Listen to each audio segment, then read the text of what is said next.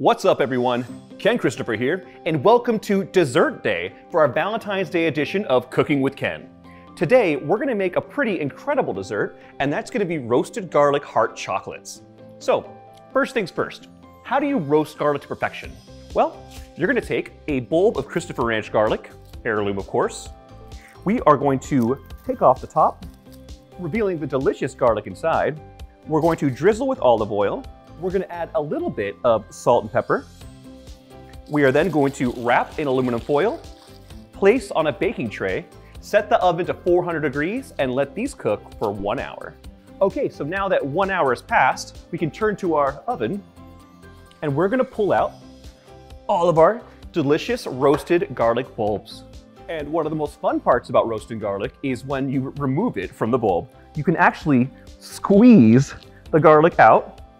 We're then going to chop these up into a little more manageable bites for when we add to our chocolates.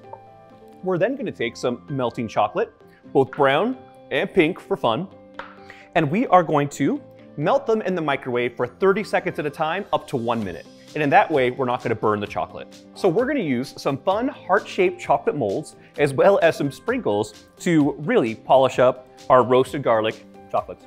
So first things first, we're going to add our sprinkles. Then we're going to add our little bits of roasted garlic. Now, if you're a garlic lover like myself, you're going to want to load up these heart-shaped little molds as much as possible. But if garlic might be a little bit too spicy for your palate, feel free to back off a little bit.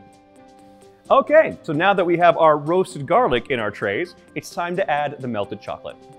So once we've warmed up our chocolate, we're gonna go ahead and add it into the molds. We're gonna take both molds and transfer to the refrigerator. And in just 10 minutes in the refrigerator, we have perfect roasted garlic candies. Let's try. All right. The chocolate's amazing and goes perfectly with the roasted garlic. So from our family to yours, happy Valentine's Day and bon appetit.